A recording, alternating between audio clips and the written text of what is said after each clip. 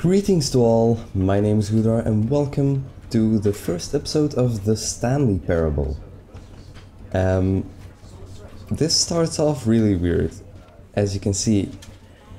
Oh man. Just look at the screen. Yeah, that's pretty weird. And I went into the options with the extras and there you go. It even says it right there. Oh dear. Oh dear. What is this? What is this? Alright, so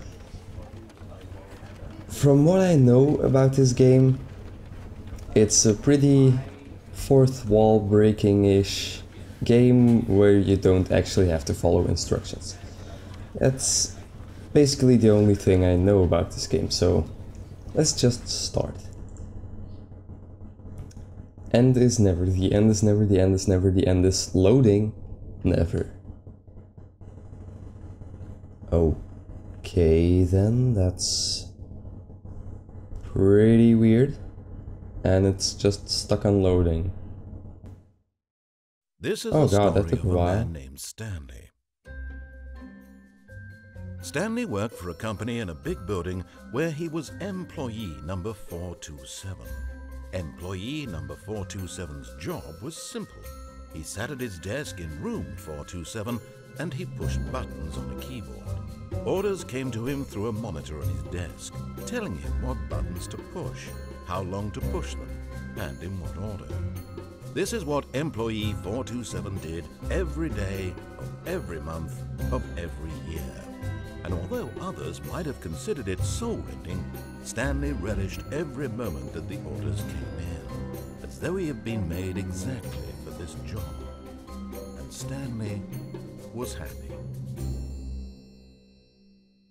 And then one day, something very peculiar happened.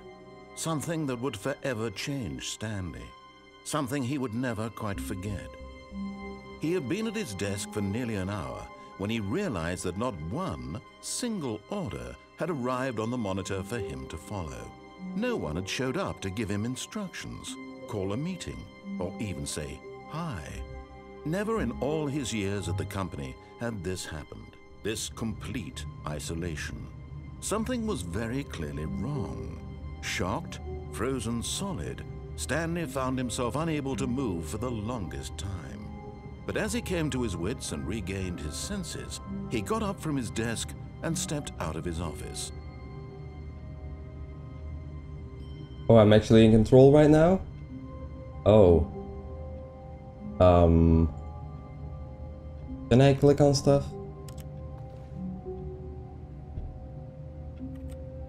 Oh, this is weird.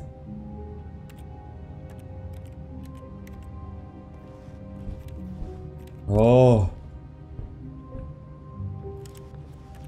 Ugh.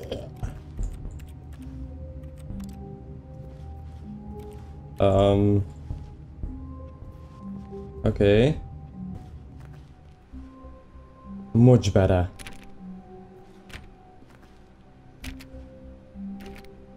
Okay, so that does a whole bunch of nothing. I'm confused as to what's going on. So I'm Stanley. Now is this guy working in there? All of his co-workers 427. What could it mean? Stanley decided to go and to everyone's the meeting room. gone. Perhaps he had simply missed a memo. No matter how hard Stanley looked, he couldn't find a trace of his co-workers. Okay. So you can jump. Oh. You can walk on stuff.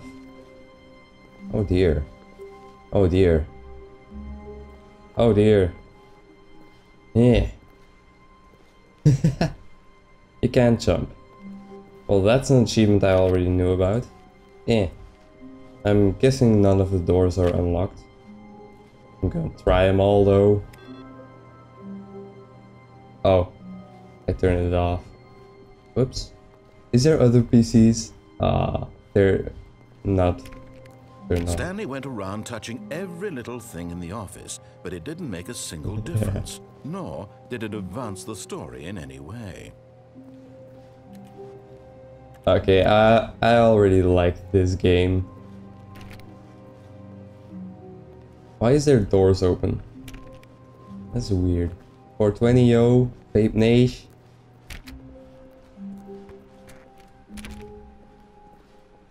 Oh, I closed this door. It opens from both ways. That's a cool picture.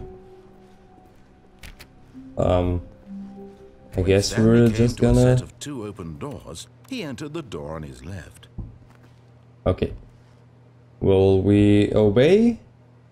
Or will we disobey? I guess we'll obey. Sure. Enter the door on his left. That's what happened indeed. Yeah. Yet there was not a single person here either. Feeling a wave of disbelief, Stanley decided to go up to his boss's office, hoping he might find an answer there.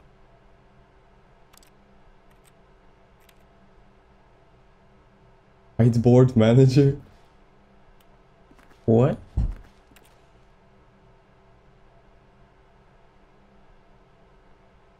What is all this?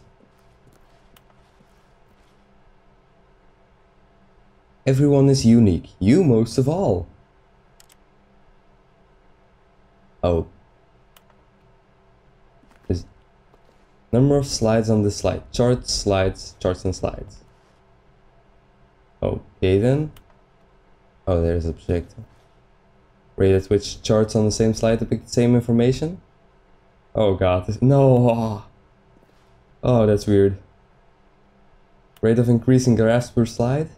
Please numbers. On your boss appreciation minute worksheet, circle the top 20 things you love most about your boss. Okay, I'm not gonna read all of this. Oh, wait. Ah, no.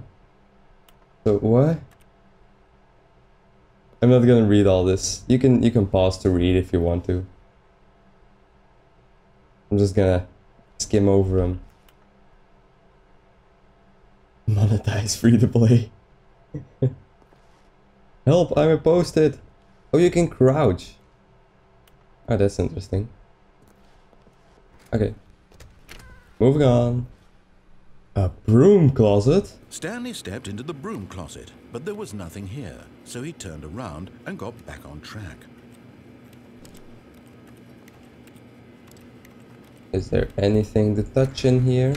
There was nothing here. The No door choice closed. to make, no path to follow, just an empty broom closet. No reason to still be here.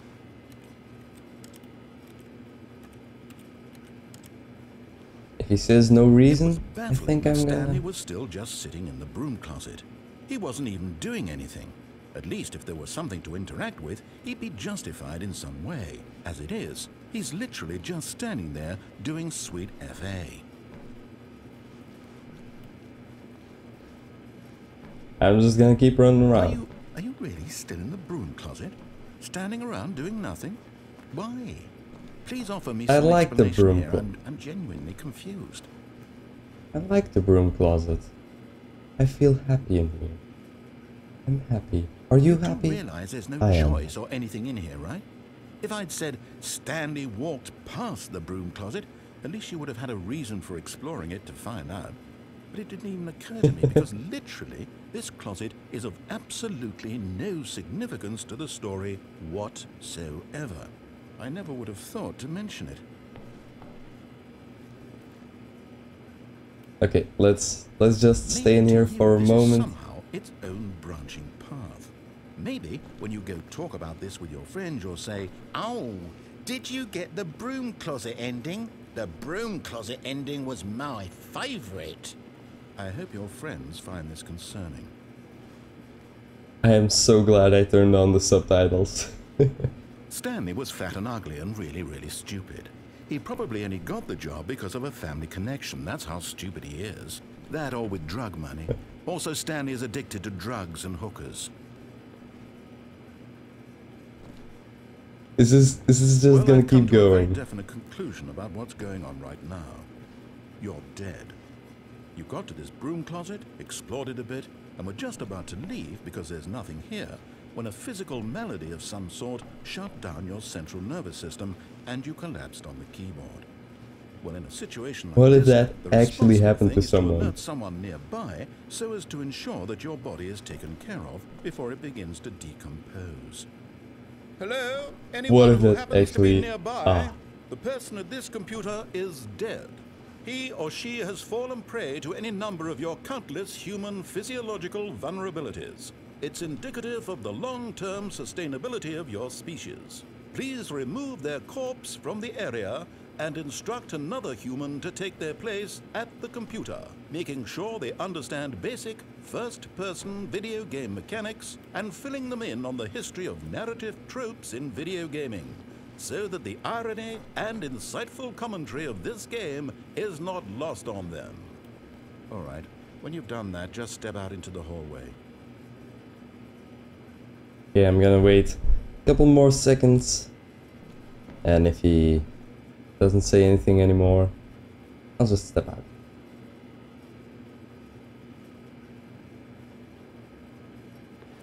It doesn't seem like anything's gonna happen. Second player, it's good to have you on board. I guarantee you can't do any worse than the person who came before you. I'm gonna go back to the broom too? closet. Unbelievable. I'm at the mercy of an entire species of Oh. invalids. Perhaps there's a monkey nearby you can hand the controls to. The fish? Fungus? Look, you can hammer out the details. I'm not particularly picky. I'll just be waiting for when you're ready to pick up the story again. Okay. But can I do 3? No, no, okay. That would have been Coming too to a much. staircase, Stanley walked upstairs to his boss's office. So we were gonna obey. Let's walk upstairs. Oh, what are you? Executive bathroom. Oh, but I want to do those things. The door is locked. Or it's locked behind me. Well, what are you? Nothing. Okay. Stepping into his manager's office, Stanley was once again stunned to discover not an indication Ooh. of any human life. Shocked, unraveled, Stanley Weird. wondered in disbelief who orchestrated this. What dark secret was being held from him? What he could not have known was that the keypad behind the boss's desk guarded the terrible truth that his boss had been keeping from him. And so the boss had assigned it an extra secret PIN number, 2845. But of course, Stanley couldn't possibly have known this.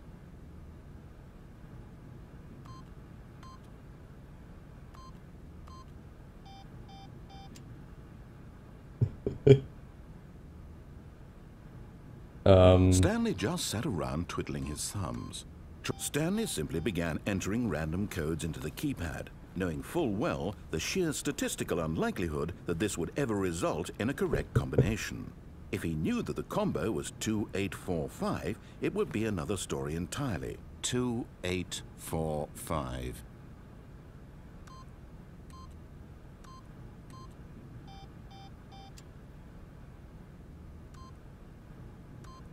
You aren't gonna give me another, Nope. Okay.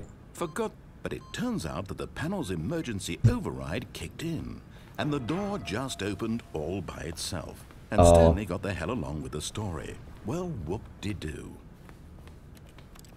Whoop-de-doo indeed.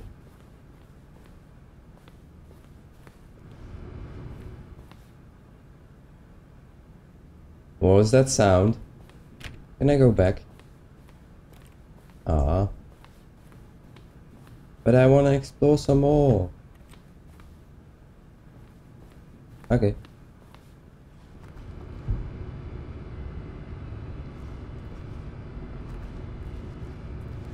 Okay, no, this noise is weird. I don't like it. I don't like it.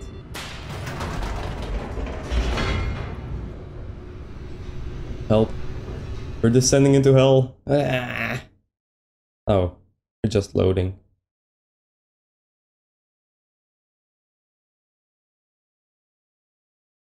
Play some elevator music. Descending deeper into the building, Stanley realized he felt a bit peculiar. It was a stirring of emotion in his chest, as though he felt more free to think for himself, to question the nature of his job. Why did he feel this now, when for years it had never occurred to him? This question would not go unanswered for long. Oh, that was weird. It seemed like I was being pushed back instead of that thing opening. Some annoying court just drove past Stanley here. walked straight ahead through the large door that read Mind Control Facility.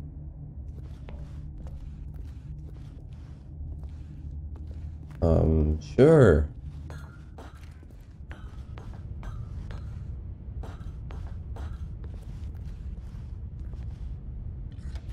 The lights rose on an enormous room packed with television screens. What horrible secret did this place hold? Stanley thought to himself.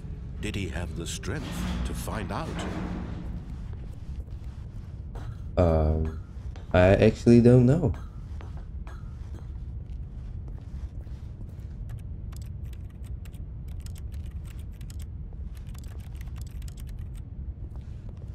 Nothing? Now the monitors jumped to life, their true nature revealed. Each bore the number of an employee in the building, Stanley's co-workers. The lives of so many individuals reduced to images on a screen, and Stanley, one of them, eternally monitored in this place where freedom meant nothing. Whoa. That is cool. This mind control facility, it was too horrible to believe. It couldn't be true. Had Stanley really been under someone's control all this time? Was this the only reason he was happy with his boring job? That his emotions had been manipulated to accept it blindly? I'm gonna check out the ones who are fine. 104? 601.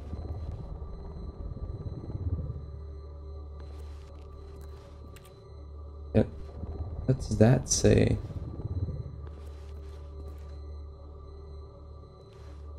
Eh. No? No, can I not? Can I not go back? Come on, guys. Oh. Oh, the door opened. The door opened.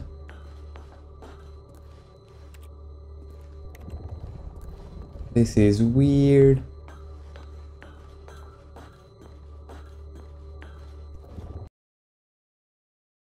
What?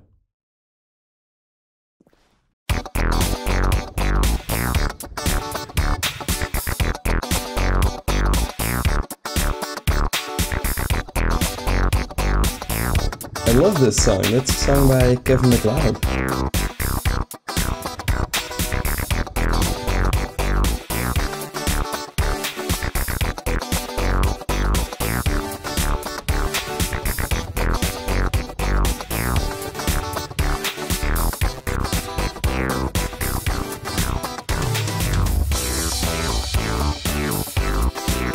Okay, that's enough.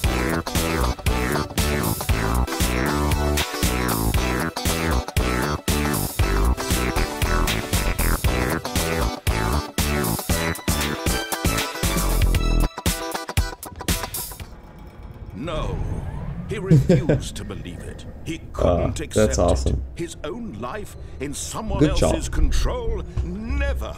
It was unthinkable, wasn't it? Was it even possible? Had he truly spent his entire life utterly blind to the world? Apparently. But here was the proof. You say so. The heart of the operation. Controls labeled with emotions. Happy or sad or content. Walking, eating, working. All of it monitored and commanded from this very place. And as the cold reality of his past began to sink in, Stanley decided that this machinery would never again exert its terrible power over another human life. For he would dismantle the controls once and for all. Yeah. Okay then. I guess the controls are here. Weird.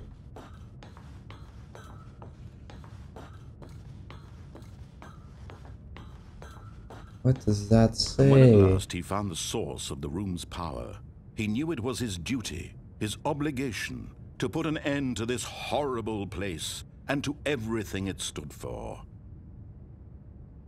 Since we are obeying...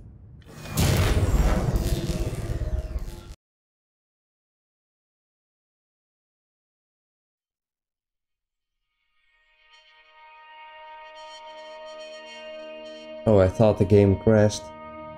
Wait. Blackness and a rising chill of uncertainty. Was it over? Is it? Yes. He had won. He had defeated the machine, unshackled himself from someone else's command. Freedom was mere moments away. And yet, even as the immense door slowly opened, Stanley reflected on how many puzzles still lay unsolved. Where had his co-workers gone? How had he been freed from the machine's grasp? What other mysteries did this strange building hold? But as sunlight streamed into the chamber, he realized none of this mattered to him, for it was not knowledge or even power that he had been seeking, but happiness. Perhaps his goal had not been to understand, but to let go. No longer would anyone tell him where to go, what to do, or how to feel. Whatever life he lives, it will be his. And that was all he needed to know. It was perhaps the only thing worth knowing. Stanley stepped through the open door. Door is not open yet. Okay, now Stanley felt the cool breeze upon his skin, the feeling of liberation, the immense possibility of the new path before him. This was exactly the way, right now, that things were meant to happen. And Stanley was so happy. cool. Is that the end? Achievement unlocked, beat the game. Yay! The end is never. Whoops. So that's the first ending of the Stanley Parable. And wow, that was really interesting. Obviously not everything in the story has been told yet. There's a lot of gaps. But it was really fun. I like the dynamic between the player and the narrator. It's really cool. Obviously I only obeyed right now, but we'll see what to do in the next episodes. So thank you so much for watching this video. I hope you enjoyed it as much as I did, because I certainly did. And I will see you in the next one. Bye.